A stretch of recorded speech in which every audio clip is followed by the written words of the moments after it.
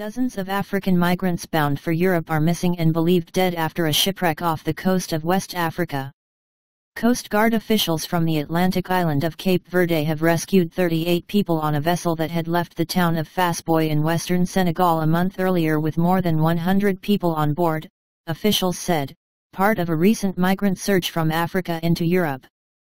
The ship was rescued some 385 miles off the West African coast, according to the Senegalese Ministry of Foreign Affairs, and the International Organization for Migration, IOM, reported that more than 60 people are believed to have drowned.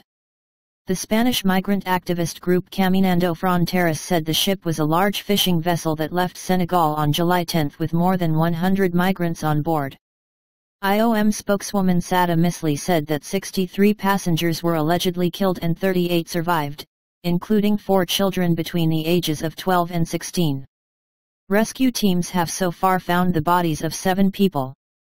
All the missing are dead, said Abdou Karim Sarr, an official with the local Artisanal Fisheries Council. Historically, migrant sea deaths have risen in proportion to the number of people who attempt the perilous journey from Africa to Europe. The year 2023 has seen a dramatic spike in the number of migrants attempting the crossing, and the number of sea deaths has increased correspondingly. According to figures provided by the United Nations Refugee Agency, UNHCR, as of August 13, some 2,175 people were reported dead or missing in the Mediterranean since the beginning of the year.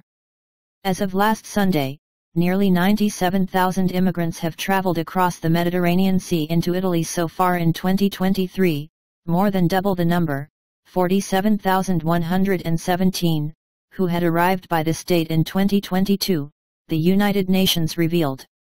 Since the beginning of Europe's migrant crisis nearly a decade ago, the only political measure that has succeeded in significantly lowering migrant sea deaths has been tightening border controls to discourage migrants and people smugglers from attempting the dangerous sea crossing.